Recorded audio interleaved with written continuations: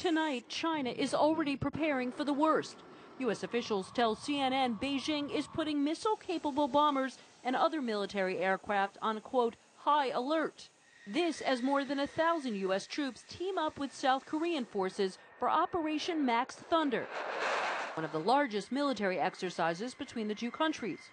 As tensions with North Korea boil over, Kim Jong-un vowing to meet U.S. threats of a preemptive strike. An op-ed in a North Korean state newspaper warns, quote, our preemptive strike towards U.S. and its followers will be the most merciless strike, aiming for a complete destruction that doesn't allow for the survival of the enemies. If the super powerful strike goes forward, they add, the U.S. mainland will be completely destroyed in an instant. Only ashes will be left.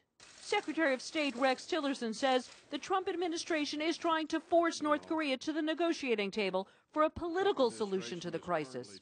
We're reviewing all of the status of North Korea, both in terms of state sponsorship of terrorism, as well as all the other ways in which we can bring pressure to bear on the regime in Pyongyang to re-engage, but re-engage with us on a different footing than the past talks have been held. It's never worked before, but U.S. officials say the strategy hinges on China putting the pressure on Kim's regime. Beijing has already banned imports of North Korean coal and stopped Air China flights to Pyongyang. And today, China supported a tough UN Security Council resolution condemning North Korea's missile tests. Now President Trump wants President Xi Jinping to limit trade and cut oil imports to North Korea in exchange for a better trade deal with the U.S.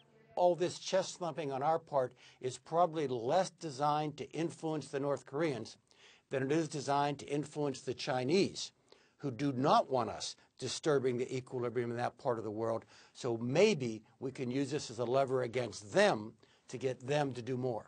The North Korean monitoring service 38 North warns the country's nuclear test site is, quote, primed and ready.